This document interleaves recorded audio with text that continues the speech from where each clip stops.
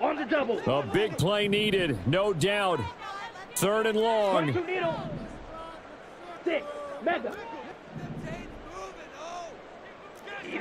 All right, y'all. I gotta be real with y'all.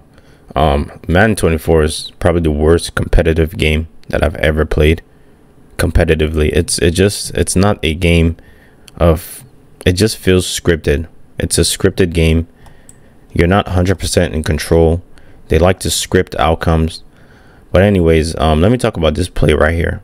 I have my guy on a slant, a simple slant, right? It's 2020, 4th quarter. I just need to get into field goal range to at least be able to win the game, right? And this is something that EA has to fix. I'm not sure of a patch.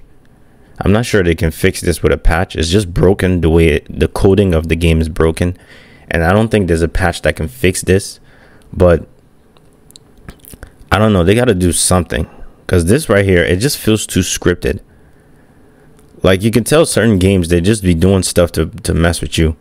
Like, I put my guy on a slant, a simple slant, and he runs to the middle of the field and stops, right? So the guy has 95 speed, right? So I could probably catch the ball and then run to the sidelines, and it would just be enough to be in field goal range and kick the field goal and win the game. But no, it's just things like this. I just don't.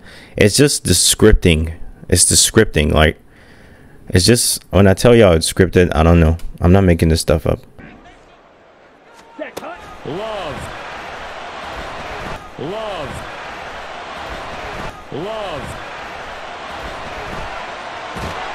And he can't get a throw off. He's taken down. What a huge play at this point in the game. Adafe Owe showing off the pass rush skills. Brandon, that's just football 101. If you're out of the pocket, you've got to get rid of the football in this situation. You cannot take a sack in a 2-minute drill.